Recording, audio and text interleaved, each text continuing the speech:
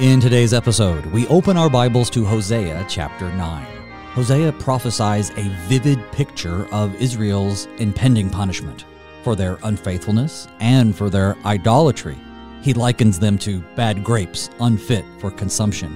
He warns them of their impending judgment and fall, highlighting their religious infidelity, their moral wrongdoing during their prosperous period under King Solomon. Good morning and blessed Lenten Tide. Today is Thursday, March 16th, and you're listening to Thy Strong Word. Each weekday morning, we explore the Holy Scriptures through which God bespeaks us righteous and nourishes our faith. I'm your host, Pastor Phil Booe of St. John Lutheran Church in Laverne, Minnesota. Thy Strong Word is sponsored in part by the Lutheran Heritage Foundation, a recognized service organization in the LCMS that assists congregations and missionaries in sharing the good news of Jesus through Lutheran materials translated into foreign languages.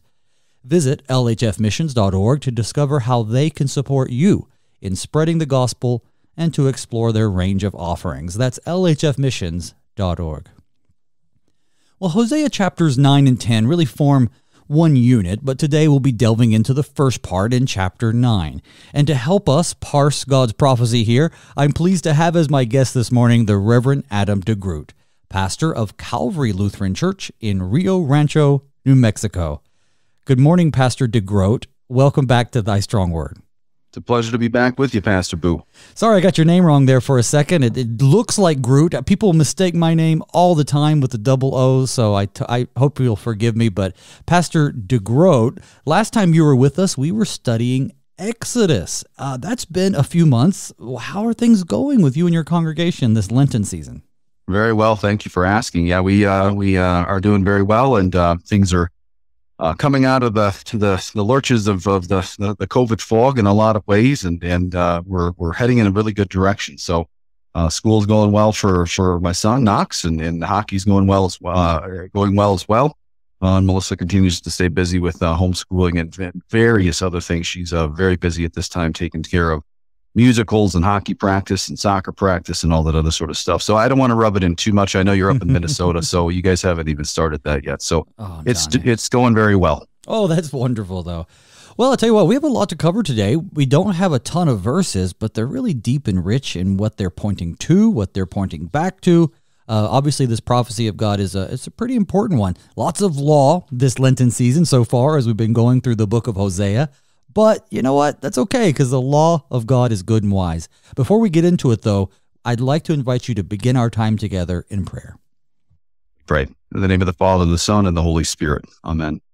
Lord God, you have caused all holy scriptures to be written for our benefit. Most especially, you have given us the proper distinction of law and gospel. So as we delve into your holy word in the 9th chapter of Hosea, so send your Holy Spirit that we may rightly discern your law and your gospel, your word of truth, that we may see of your great mercy in showing us our grave sin, and also that you would reveal to us through these words of stern law how your mercy is made known each day through the forgiveness of sins.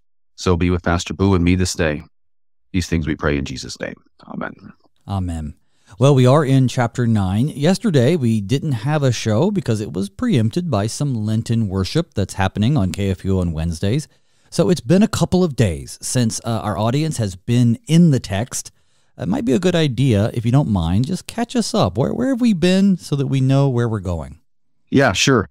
So it's not to give I guess it's a whirlwind in 2 words. It's Hosea is called, of course, as a prophet of God. He's set aside specifically to give the word of truth to the people of the northern kingdom of Israel. He marries a prostitute named Gomer, which is an amazing thing. And I think in a lot of ways is very indicative of how it is that Christ comes to his bride, the church. We are an unlovely creature for sure, but yet our Lord comes and marries us by virtue of his death and his blood for us on the cross. He makes us beautiful through his blood. And the other thing too it really is important, especially as we go through Hosea in terms of what the prophets are doing, is they're not necessarily foretelling the future. But they've been given as heralds of God's word. And so, Hosea is sent by Yahweh, who loves his people, sent for the very specific purpose of turning them in repentance. And that's, of course, done through the preaching of the law.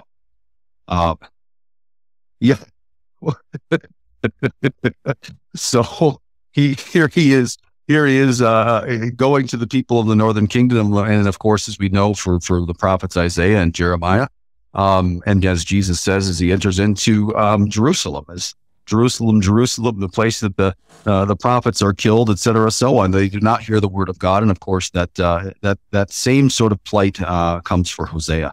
But I think the important thing, especially as we're getting into chapter 9, is really in light of what we understand in terms of the Bible altogether, is that it's a forensic book in a lot of ways, and I don't mean that in the sense that it's a law book. What we see is that God is dealing with His people who have fallen into grave sin.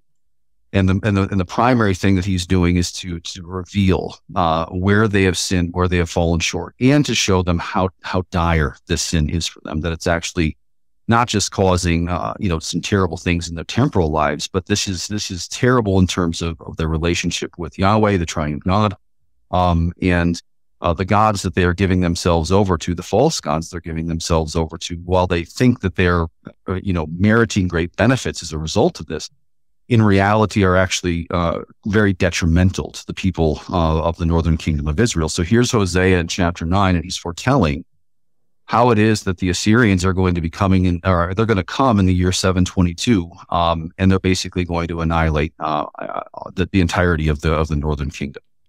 But one of the things I think is so important, specifically as we're getting into chapter 9, is to remember is that it is a law-heavy chapter.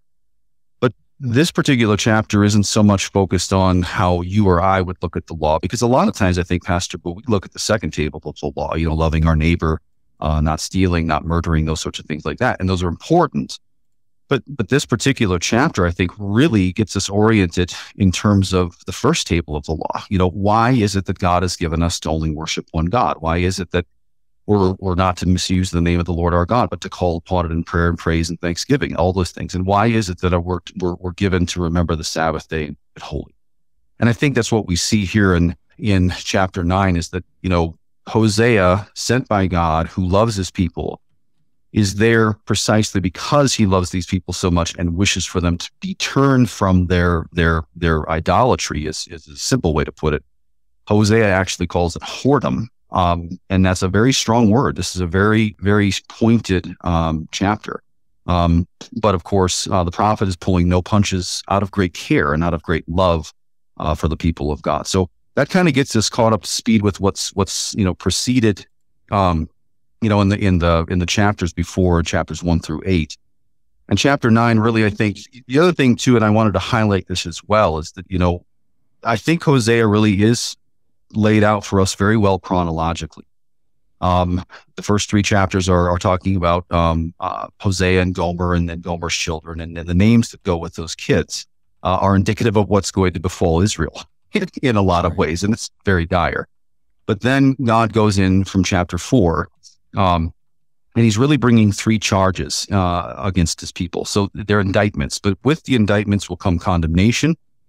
But also we have to remember, and this is where the gospel comes in, is that God is indicting and condemning the people in order that they might be given pardon, most specifically through the forgiveness of sins, which comes from God and God alone. So that the things that that Yahweh is condemning the people of is rejecting the knowledge of God. And that's not knowledge in the sense of book knowledge. It's a knowledge in the sense that, as fathers know, as husbands know their wives, we know them intimately. So what's happened is as the Israelites have fallen into this false worship, it's not that they've failed to know who God is. They've come to know him in a different way. They know him as evil and wretched and a tyrant and one who wants to punish them. And they, on the other hand of that, they've come to understand and to know false gods as ones that they think are taking care of them and are giving them temporal gifts and bread for their own bellies. The section we're going to be talking about today is where you actually see that the people of God have been rejecting his mercy. Now, that's a strange thing to think about because, who amongst us would reject the mercy of God? And the answer is in our sinful nature, all of us. And we reject the mercy of God because oftentimes we're led to believe by the temptations of the evil one. And I think that's the beauty of Lent, is that, Lent is not saying, we're repenting of our sins as confession that is mandated. We are given the great gift of confession in order that we might know that we're confessing our sins to a merciful God. So that's the hard thing for the people of Israel, is that, as they've fallen into this false worship, as they've fallen into the worship of Baal and sexual immorality and all of these different things, they look at their lives and they say, well, everything's good. Everything's wonderful. No problems here. And we see this later on in the book of Jeremiah. Is the prophet Jeremiah saying, beware of those and preach against those who are saying peace, peace, when there is no peace. And that's really what's happening here with Hosea. There's no peace here amongst you people, because peace comes only from God. You're rejecting the mercy of God, because the mercy of God is known chiefly in the forgiveness of sins. And I think that's one of the things we know so well as Lutherans is, we hear Jesus talking to the Pharisees and the scribes concerning this. He says, go and find out what this means. I desire, and the actual, I think, literal interpretation says, I desire to be merciful and not sacrifice. And so we know that Jesus is the perfect Passover lamb. This is what we talked about last time we were together with the Passover. Jesus is the propitiation. He's the perfect sacrificial lamb, and he desires nothing more, one, to hear us, to have us call out to him, and he desires to give and to always love us. And he desires to love us most specifically in the mercy that he shows for us in the forgiveness of our sins. So that's kind of where we're going to be today as we go through Hosea chapter 9.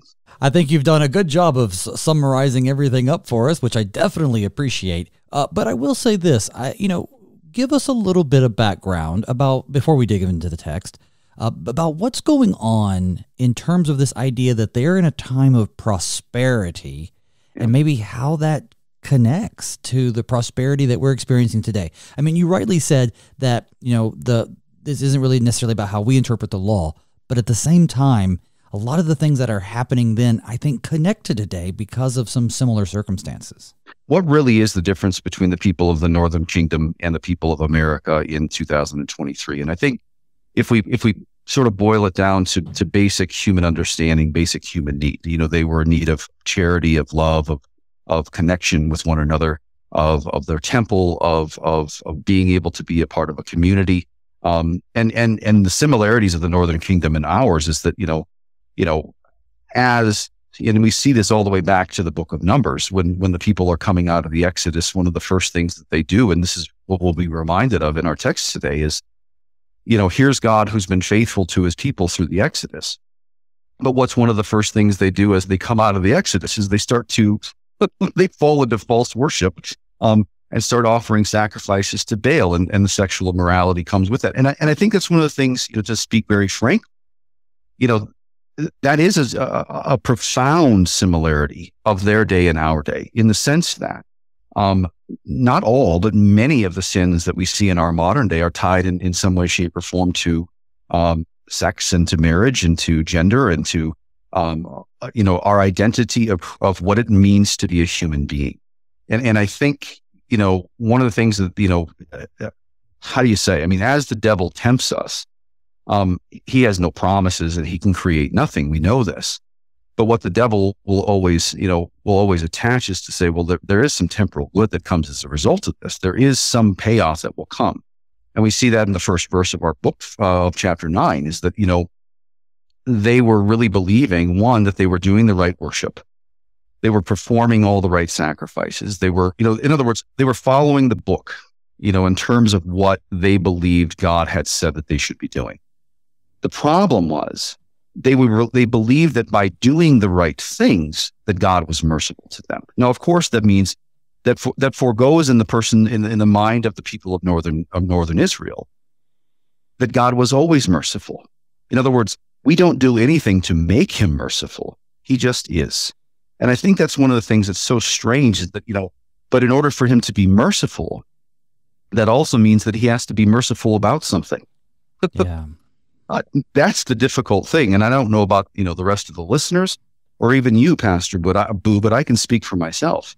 For me to say out loud that I am in desperate need of mercy means that I am in need of saving from something. And this is what Hosea brings to the front. You are in need of being saved from yourself, from your own false worship, from the ways that you think that you are making God in your own image. And in that, just those three things that I've mentioned there, you can see how it is that, I pastored DeGroot in violation of many of the laws that God gives us in the Decalogue. But thanks be to God that Yahweh is sending Hosea just the same as he sends you to Laverne, just the same as he sends me, just as he sends our listeners, pastors, to them, to be able to be reminded that our prophets, the prophets are not, like I said, future tellers. They're the ones who are proclaiming the word of God. We know what the future holds because of what our Lord has said to us. And the future is one that is much like the present. It is filled with mercy and kindness and forgiveness of sins, life and salvation. That's the beauty of it all. And that's the thing we can't lose focus on as we go through these chapters, specifically 9 and 10. Well, and that is the hope that we must keep focused on as we dive into what is essentially extremely clear, savage in some ways, law that is so direct that it is meant to cut right down to the bone. And we're going to read that. I think I'm going to read verses 1. It seems natural through 4 for some reason. We'll see how we do with that. So I'll be reading 1 through 4, chapter 9 from the ESV. Rejoice not, O Israel. Exult not like the peoples, for you have played the whore, forsaking your God. You have loved a prostitute's wages on all threshing floors. Threshing floor and wine vat shall not feed them, and the new wine shall fail them. They shall not remain in the land of Yahweh, but Ephraim shall return to Egypt, and they shall eat unclean foods in Assyria. They shall not pour drink offerings of wine to Yahweh, and their sacrifices shall not please him. It shall be like mourner's bread to them. All who eat of it shall be defiled, for their bread shall be for their hunger only. It shall not come to the house of Yahweh.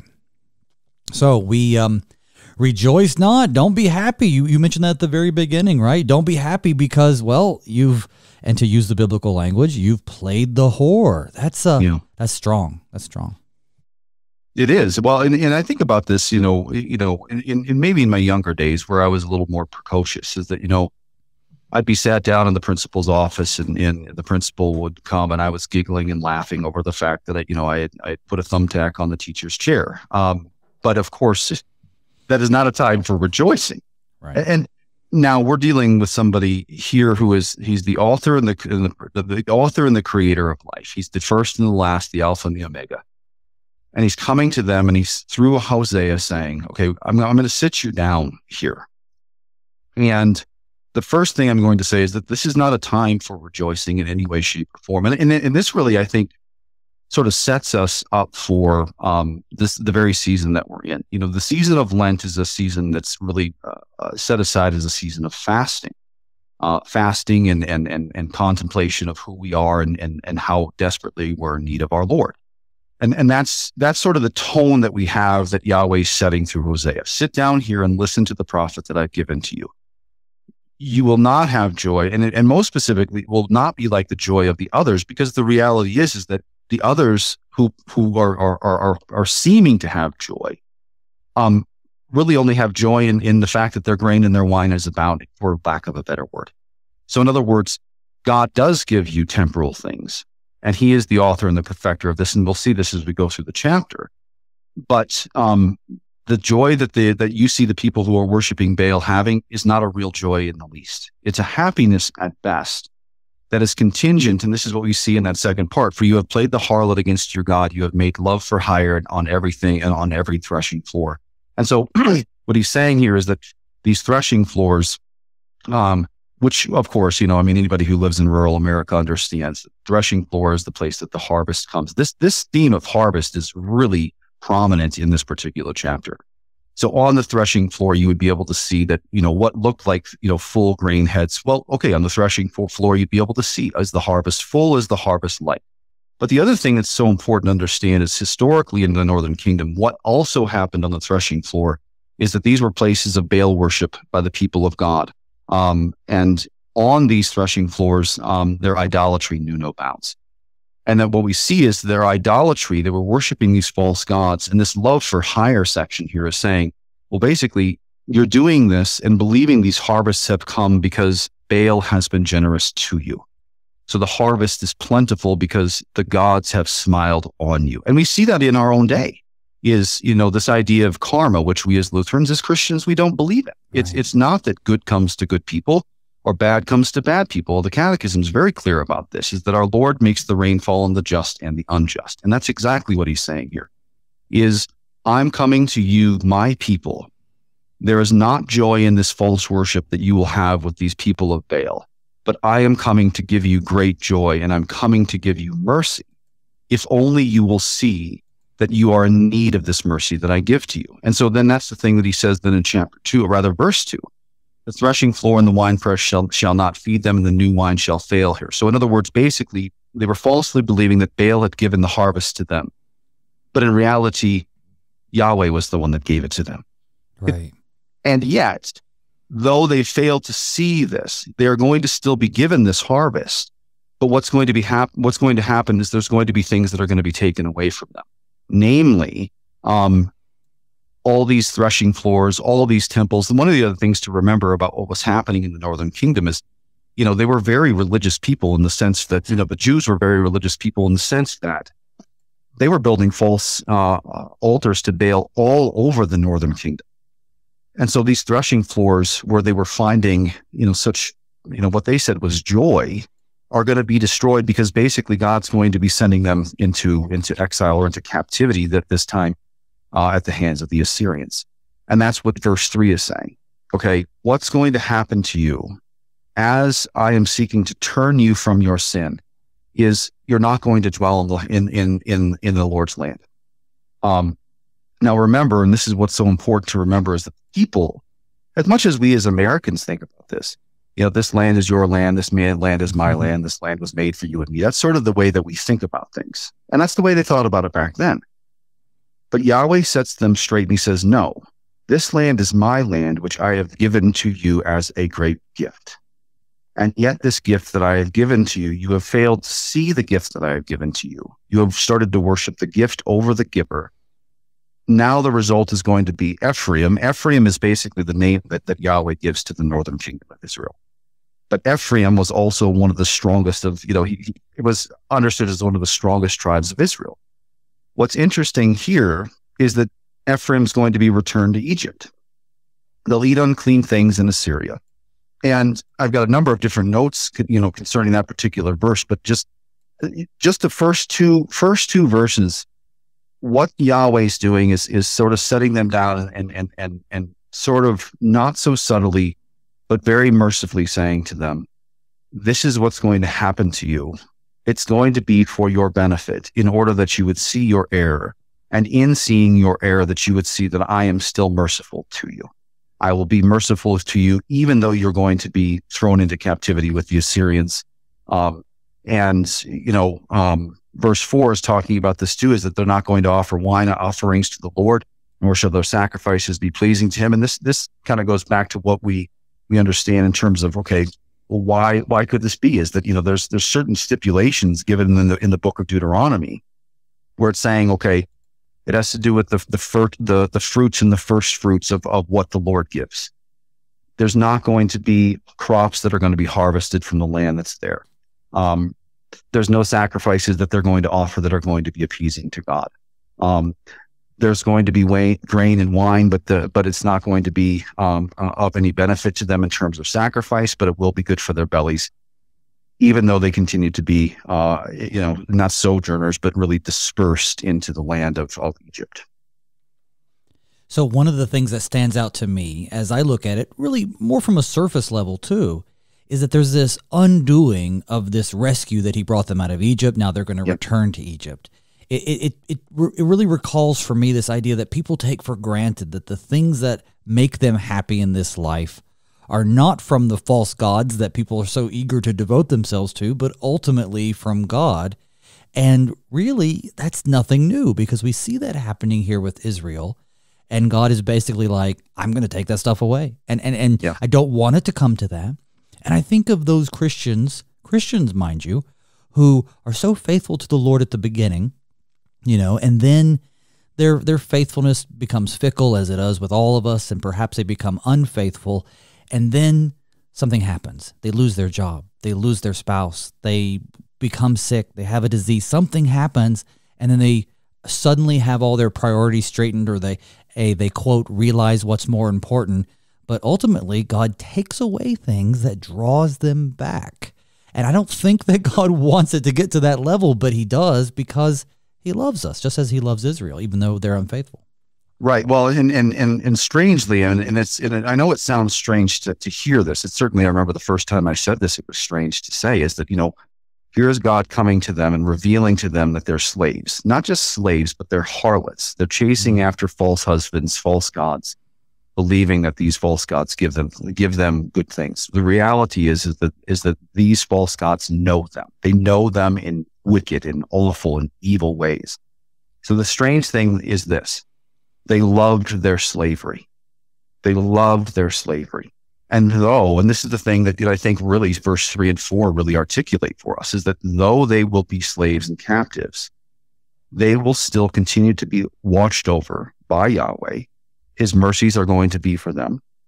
He's going to continue to love them, though they continue to insist on being slaves. And we'll see this later in the chapter, where we go back to the references specifically to 1 Samuel chapter 13, where Saul was a terrible king. And like I said, we'll get into this, but you see they've got these places of worship in a place that's not Jerusalem. They continue to go there, even though the temple's built there. And I think that's the nature of what God is orienting his people to ultimately here, is that God wishes to be sought where he can be found. Where does he say that he can be found? Well, he can be found tabernacling with us. He can be found with us in the temple. He can be found with us giving the good gifts of forgiveness, life, and salvation. The sacrifices, were of no merit in terms of salvation, but it was for the people that they might see that there was one who took their sin and carried that sin unto death. And of course, all of this points us to the Passover lamb, and most specifically the Passover lamb, who is Jesus Christ our Lord. I think that's a good place for us to take just a minute and pause. Folks, don't go anywhere. When we come back, Pastor DeGroot and I will continue with Hosea chapter 9. We'll see you on the other side.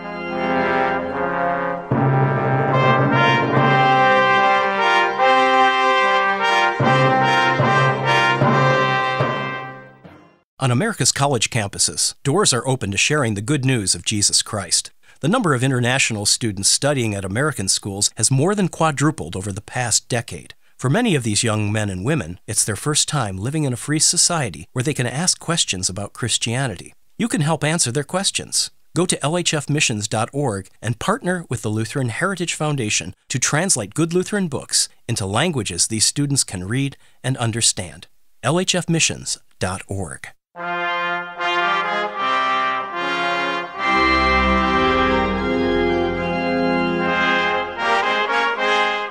Welcome back to Thy Strong Word. I'm your host, Pastor Phil Booe. And with me today is the Reverend Adam DeGroot, pastor of Calvary Lutheran Church in Rio Rancho, New Mexico. Friends at home, as we delve deeper into the Word of God, I hope that you're finding our program both enriching and enlightening. If you have any feedback, questions, or thoughts, be sure to reach out to me at pastorboo@gmail.com, or you can connect with me on Facebook. As always, you can catch Thy Strong Word by tuning in on the radio if you're in the St. Louis area, or by listening on kfuo.org on demand. And if you're always on the move, like I am, you can stay up to date by downloading the KFUO app or subscribing to Thy Strong Word on your favorite podcasting platform. Either way, I'm just grateful and honored to have you with us for our study this morning. And if you are so led, be sure to share the program and the many ways to listen with your friends and your family. Well, Pastor DeGroot, before the break, we were just getting through verse 4. It's probably a good idea to get some more verses on the table.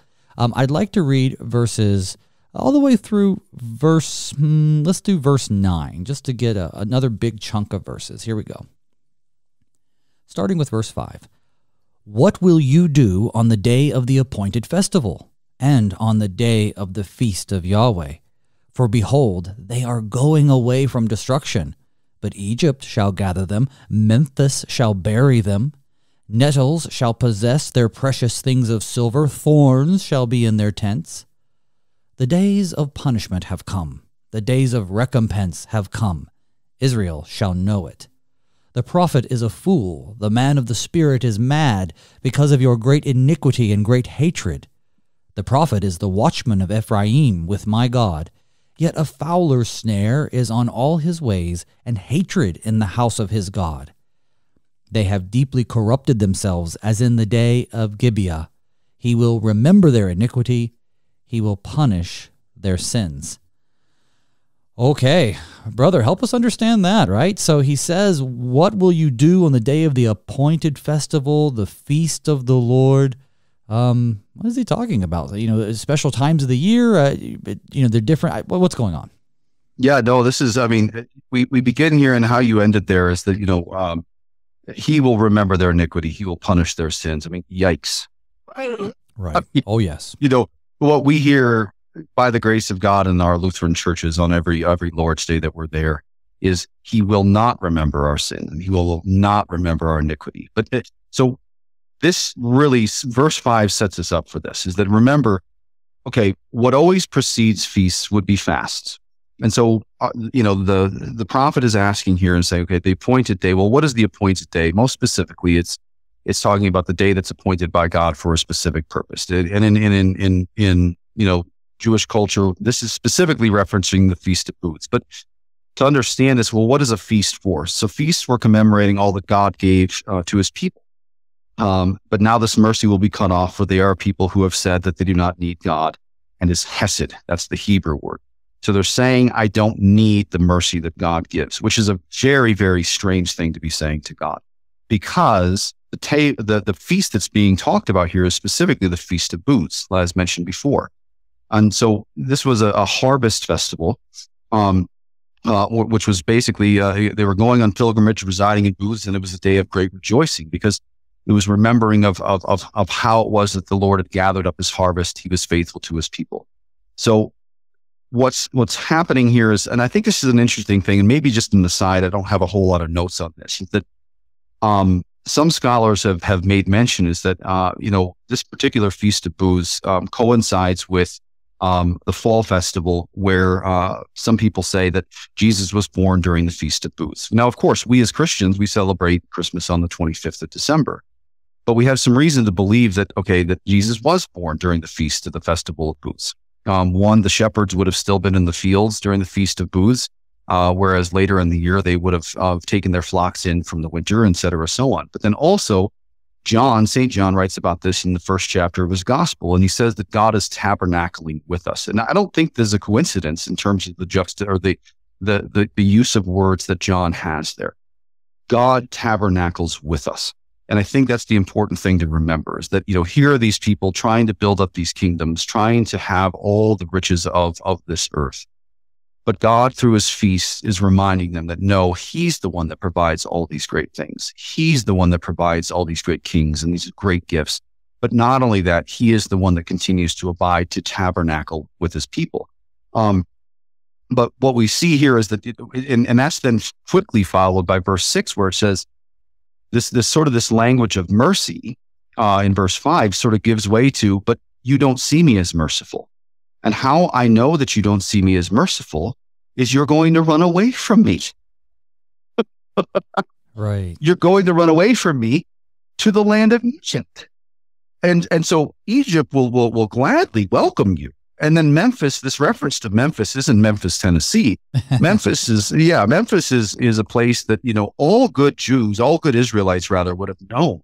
Memphis was the place that was known for their pyramids, one, but two, it was known most prominently for its graveyards. So what Yahweh is saying is Egypt will gather you up, but it will gather you up into death. You are going to run away from me, and in running away from me, you will find only death. So what we see is this idea of not running away from him in his mercy, but confiding in him, confessing their sins, being turned from their sins, that they might see that God is merciful to them. So, what's going to happen down there? The nettles will possess their valuables of silver. If you've ever been stung by a stinging nettle, it's a painful thing, and it doesn't last just for a day. It lasts for 2 or 3. Thorns will be their tents. In other words, if the Lord's going to tabernacle with them, as John says, now it's juxtaposed to this idea that you will find no rest, because even in your beds, there will be thorns and there will be comfort even in your resting. And then this goes to verse 7. The days of punishment have come and the days of recompense have come. Okay, and this sort of brings us back to verse 1. But of course, this is juxtaposed for us as Christians to the punishment and the recompense that was poured out onto Jesus. He has taken our punishment. He is the recompense of the Lord. He does not come to judge us, but he comes to fulfill the law and to be judged by God for us.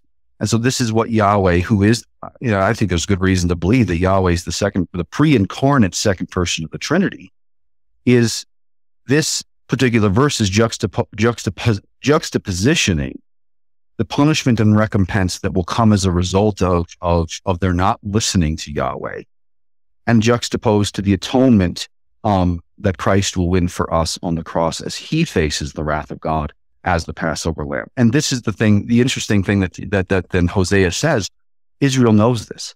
How do they know this? And they know this because the prophet Hosea has been telling them.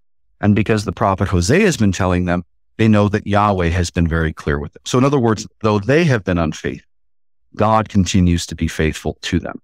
But then you'll see sort of the lament of Hosea. The prophet is a fool. So Hosea is saying, you are accounting me as a fool, really kind of as a madman, as a guy who's lost his smarts. Because here I am, Hosea, telling you that there really is no peace when you're living in the land of what you think is luxury and joy and all of these things that temporally the world is saying leads to success. And you're calling God's prophet a fool. The spiritual man is insane is just simply to say, it's kind of like what we see with the prophet Jeremiah, and I think it's chapter 19, where Jeremiah says, it would have been better if I wouldn't have been born. And he doesn't mean it in the sense that he wishes he was dead.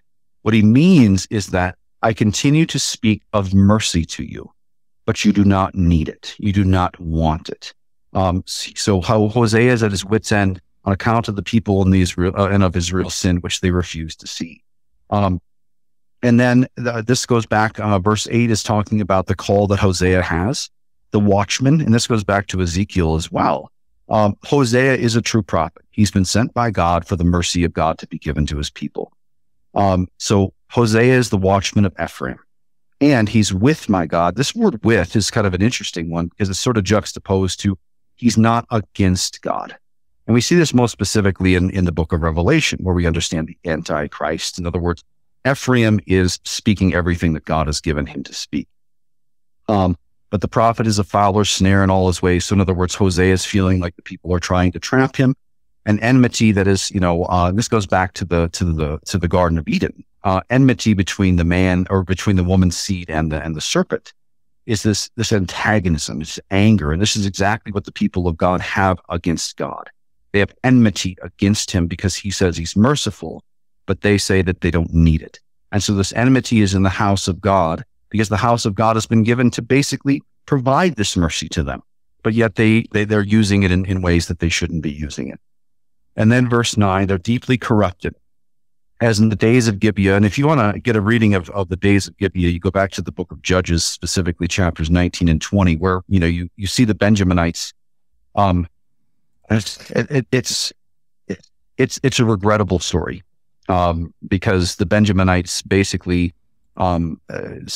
seek out a concubine, and they have their way with her throughout the night, and then ultimately this concubine is, killed, and then is split up into 12 different pieces, and then is sent to every tribe of the nation of Israel. And this is a great time of shame for the people of Israel, and that's why it is that Yahweh is saying, or rather Hosea is saying here, it will be for you, people of the northern kingdom, as it was in the days of Gibeah. In other words, not a day of great glory, not a day of great, pomp and circumstance, but you have brought great shame upon yourself.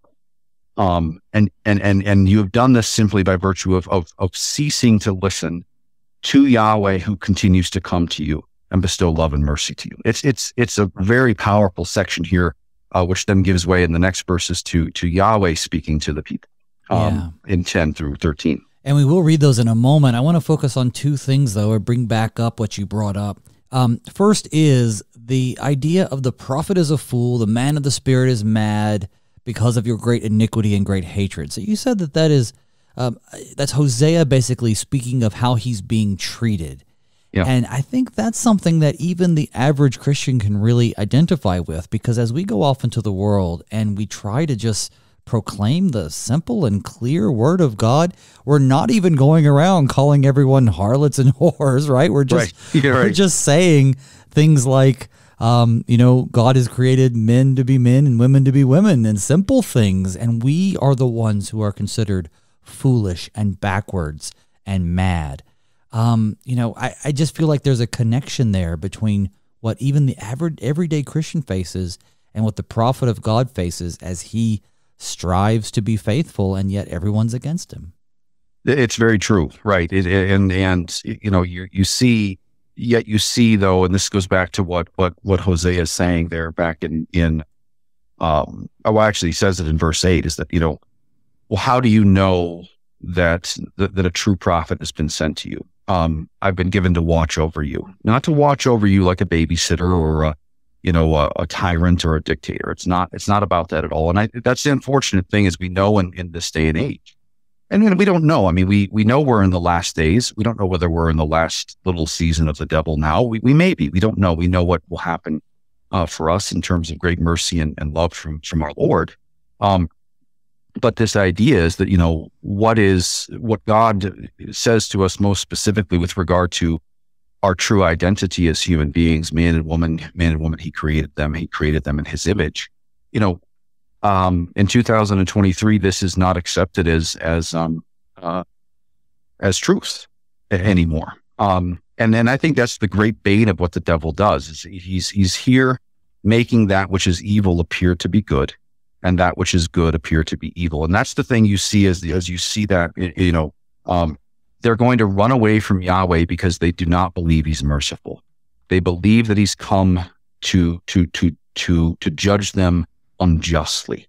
And I think that's the bane of the time that we're living in, is and this goes back to the Grammys. What an abomination in many ways, because, what I think we're seeing in our day is, the devil himself making it appear as if God is the enemy of his people, and that we are in the endeavor of trying and to seek to be free from him. And that's what verse 6 really addresses. You will seek to be free from me, but I'm asking you why. I want to be merciful to you. I am slow to anger and abounding in steadfast love, but yet I will allow you. I will allow you to flee. Not only that, I will send the Assyrians. Mm-hmm. I will send the Assyrians, which in many ways will prompt you to do this. But though it may prompt them to do it, what they see with their eyes, the Assyrians coming, what they're failing to trust is that God will protect them. And I think that's what you see when we get to, and I can't remember where it is specifically. It's when, it's verse 12. Verse 12 really articulates this, where Yahweh finally says, woe will come to you when I depart from them. That's an amazing thing. Yeah, we'll get to that in just a little bit, but yeah. It's amazing. Well, why don't we get to it now? I'll just go ahead and add those verses. So let's add verses 10, 11, 12. Oh, let's say all the way through the 14. That'll just give us a few more. Here we go. Like grapes in the wilderness, I found Israel. Like the first fruit on the fig tree in its first season, I saw your fathers. But they came to Baal Peor and consecrated themselves to the thing of shame and became detestable like the thing they loved. Ephraim's glory shall fly away like a bird. No birth, no pregnancy, no conception. Even if they bring up children, I will bereave them till none is left. Woe to them when I depart from them. Ephraim, as I have seen, was like a young palm planted in a meadow, but Ephraim must lead his children out to slaughter. Give them, O Yahweh, what will you give? Give them a miscarrying womb and dry breasts. Okay, it just gets worse in terms of the consequences of their unfaithfulness. But don't we hear it in verse 10 though, Pastor Booe? It's kind of like a Valentine card, right? Mm-hmm. Here's Yahweh speaking of his people. And you hear this great fondness, this love that he has, almost like he's never seen them before. Like he's seeing, the woman of his dreams for the first time. I found Israel like grapes in the wilderness, and I saw your fathers as the first fruits on the fig tree in its first season. It's beautiful, beautiful language.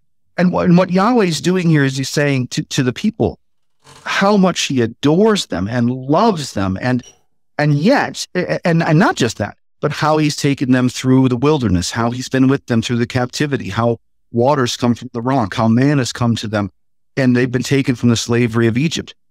But then what you see in this, the reference here is to Numbers 25. Yeah. And I laugh, not because it's funny necessarily, but because one of the first things that happens as they are led out of this, and as God has continued to be faithful to them, what do? They turn to another bridegroom. They are adulterous. They turn to Baal Peor. This is the first instance of Baal worship. And Israel joined with the Moabites in worshiping Baal. And so you see is that, these people that Yahweh has loved and cared for are now turning from him. And what they're doing is, by doing so, they're separating themselves to that shame. So in other words, from Yahweh comes goodness, promise, knowledge, mercy, all these wonderful things. But what's come is shame. So Baal Peor provided nothing but false worship. So it gave them something. It gave them a false god to worship to, or whatever it happens to be. And this goes back to, I think, what we understand in our divine service is that, you really begin to have the image of the thing that you worship. And I think that's the thing that you see there in the last part of this. They became an abomination like the thing they loved. So in other words, they became like inanimate objects. They became as ones who were dead. They believed they were strong when in reality they were weak. They believed they were beautiful and when in reality they were making themselves harlots and prostitutes. And they were willingly doing so and wanting to do so because they saw the benefits of it quickly, and they were welcomed by their community. And then, this thing, in verse 11 is that, as for Ephraim, their glory shall fly away like a bird. So they were once a great people, well renowned by all of the nations of the earth, and the glory was fast fleeting from them. And so what happens then is that you see this, it's a strange order in verse 11. So it's sort of the birth process in reverse. So there'll be no birth, no pregnancy, no conception. So in other words, only death and destruction is going to come by virtue of their false worship. And I will give them over to this. I think that's the most stark thing that Yahweh is saying. I'm not giving it to you necessarily, but I'm allowing yourself to be given over to it. And that's a distinction that I don't think we can underestimate, because we see this throughout the entirety of the Old Testament, and even the New as well. That God is loving and giving to give us over to the thing that we love. But that's the beauty, is that, like I said before, we become like the thing that we love. God has given them a temple. God has given them a priest. God has given them words to tell them who they are, what their identity is. And it goes back to what you had mentioned, Pastor Booe, is that, as we live in a world that, that continues to say that a man isn't a man and a woman isn't a woman, my gosh, we're really falling headlong into that. With some really, the temporal results maybe are that we're accepted or not canceled or whatever it happens to be. But the reality is that the joy then is stripped away from us because we're losing the connection that we have to the Word of God that tells us who we actually are. Well, I don't want to make too much of a connection about it either, but we often today think when we read these types of declarations of law, it's easy to connect them to the specific Baals and all these other things. But the fact is, the false idols, as the Catechism eloquently puts, they aren't just these things made of wood and stone, but rather it's whatever we put our faith, hope, and trust in. And so people are marrying themselves, connecting to themselves to many things, which are things of shame this day.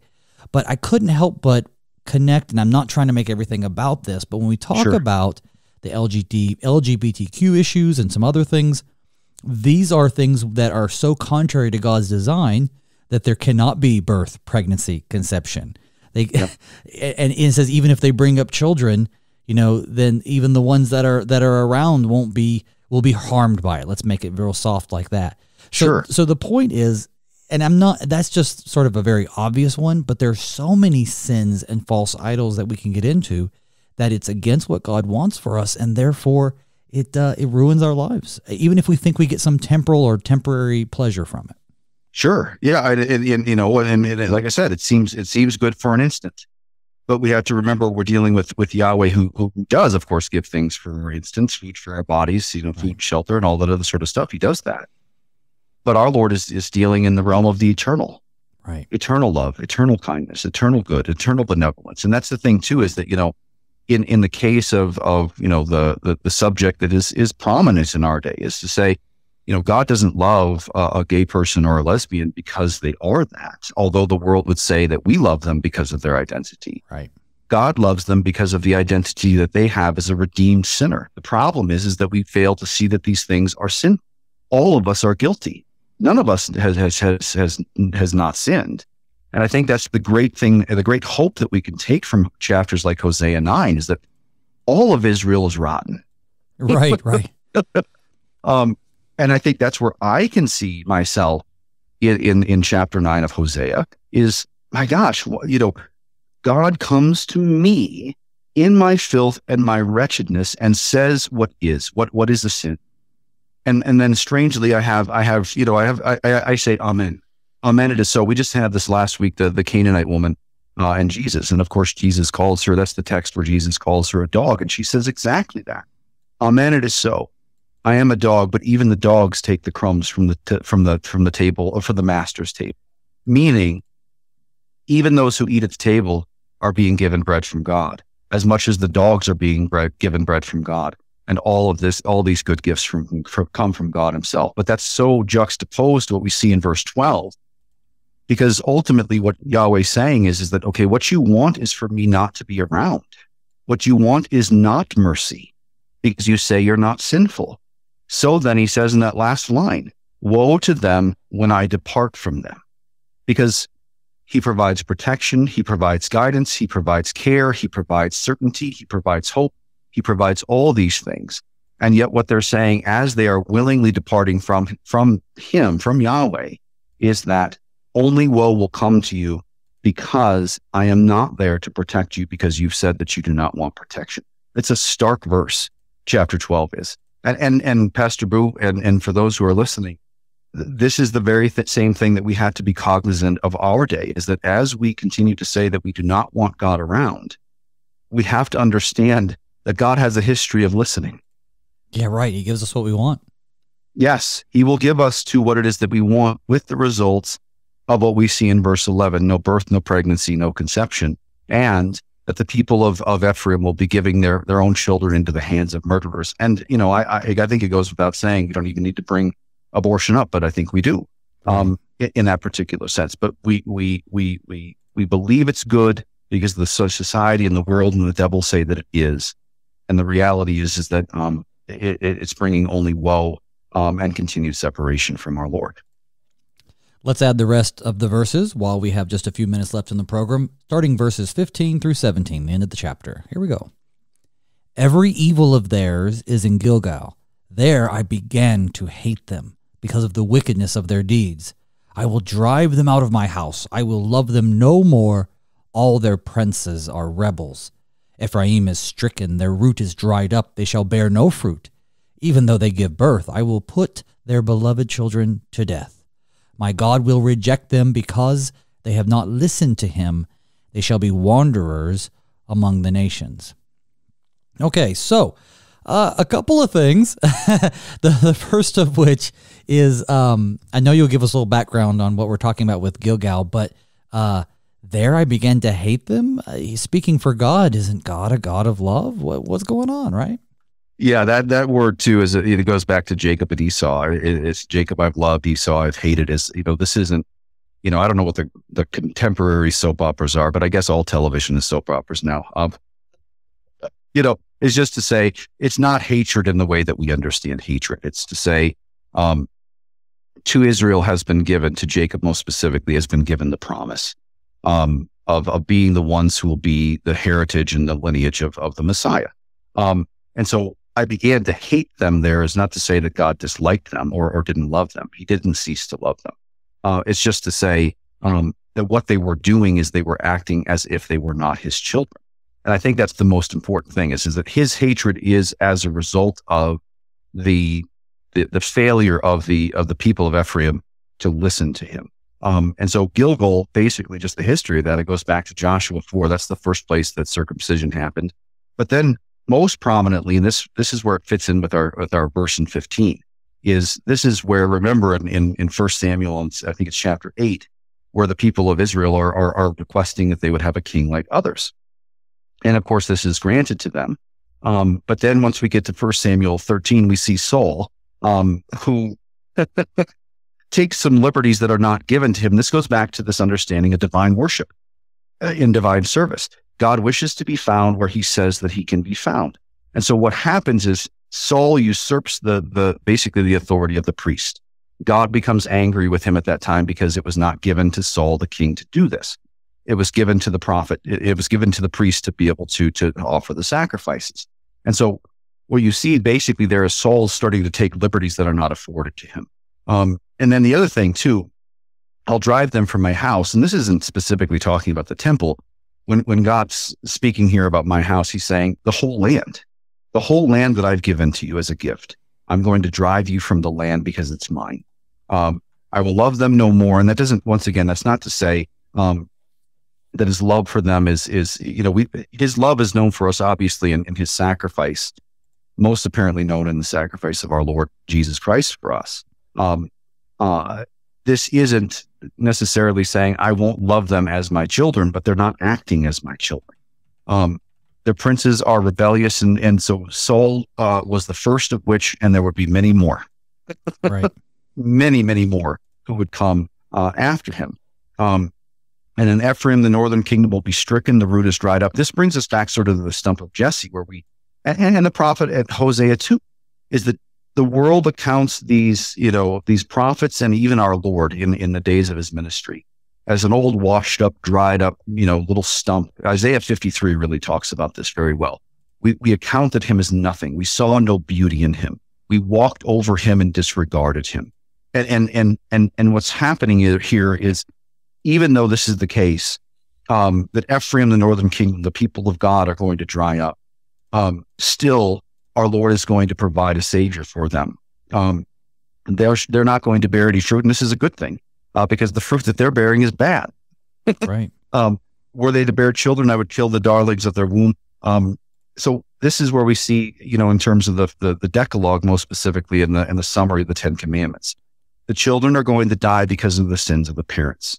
And the destruction is going to be total. And I think about that, with regard to what we understand with regard to holy baptism. My parents and whatnot are bringing me to be given life at this font by virtue of word and water. Life that only God can give, being raised from the death of original sin and the propitiation and the forgiveness of all actual sins. God alone gives me life. And I think that's the major point here, is that it's not the parents who will give life. It's not the kingdom that's going to give them life. It's not even the children who will find their identities and make themselves a life. I, God, will give them life. And then verse 17 sort of caps it off. My God will cast them away because they did not. And the New King James Version says obey. But I think the best translation of that is they didn't listen. They didn't hear him. And so recall that they had no need for mercy, as such that they will receive no mercy. So they wanted no mercy, and God gave them precisely what they wanted. And that's, I think, this most stark thing that this particular chapter, as it will then give way to chapter 10, which you'll cover soon, is basically saying, okay, you'll have no homeland. You're going to be wanderers. You're going to be dispersed first by Assyria, then from Babylon. And you'll be fulfilling the words that were spoken to Moses, that apostasy would cause God to scatter his people. And the beauty of all this, in the midst of all of this law, and it is heavy, is the fact that God continues to be faithful to his promises. Not promises of judgment necessarily upon his people, but ultimately understood in his judgment that will be rendered upon Jesus for the sake and the benefit of all of his people, who will unite both the northern and the southern kingdom, again, as the book of Jeremiah talks about, but not just the northern and the southern kingdom, but all the Gentiles as well. All of these promises are there. And to remember that God, who is faithful to his promises, will be faithful to his people, because that's part of what the promises entail for us. It's a beautiful, beautiful, not a glimmer of hope, but a bright ray of hope that exists in what is a very, very terrible time for the northern kingdom of Israel. Well, that's where we'll have to end it for today. But as always, I'd like to thank my guest, the Reverend Adam DeGroot, pastor of Calvary Lutheran Church in Rio Rancho, New Mexico. As always, Pastor, I love hearing you explain all of this deep text for us. You're a blessing to the show. I can't wait to have you back on. The peace of the Lord be with you. It was a pleasure to be with you today. Thanks. Folks, tomorrow, as he said, we'll continue the same prophecy with the second half as it comes to us in chapter 10. It continues God's warning of impending doom for Israel. The prophet describes their idolatry and unfaithfulness as the root cause of their destruction. And of course, he urges them to turn away from the false gods and back to the one true God. So until then, may God's peace and blessings be with you all as we pray, Father, keep us in thy strong word.